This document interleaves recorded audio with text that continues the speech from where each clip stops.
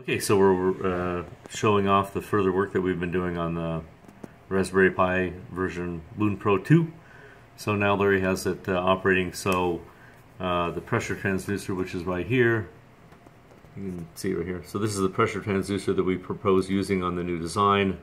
It's fully functional now, being read by ADD converter, going back to the Raspberry Pi being displayed on the board, and all the conversions being done, so you're actually seeing a pressure coming out of here of the pump. So we have a manometer connected in a T circuit with our pressure transducer, so we can confirm the pressures are correct.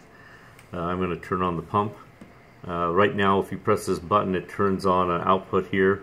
We're going to actually connect it to the pump, but I'm going to do this manually. So typically you would hit this button and you get the pump turning on, and you can hear the pump running now. And you saw the pressure jump up, and it's maintaining pressure just by virtue that's a maximum for the pump. I'm going to clamp the line and remove power, and you can see that they both match pretty darn close. So it hasn't been calibrated, and there's no calibration routine in here, so it could be off by 1 or 2 inches of mercury. I think it's inches of mercury, right? Or, yeah. Millimeters. Millimeters of mercury, right? So I'm going to bleed off a little bit more, let the pressure drop, and you can see they're tracking each other really well. Each are updating at a different frequency. So I'll let it fully go down, and now it's at 0 pressure. So the other things we've done, which we've shown before, is the display output light. There's been some questions about how we do that.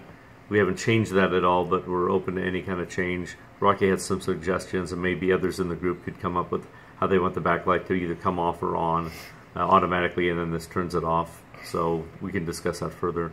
And then the menus all fully functional now. Shows all the information for the runtime and free RAM, status of the CPU, things like that, whether it's connected to the internet.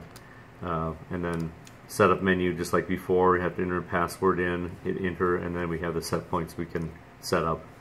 So Larry's working on the code now to actually regulate the pump in a sloppy type feedback loop, which we should have done today, and then that'll be kind of the next step to show, and go from there. Thank you.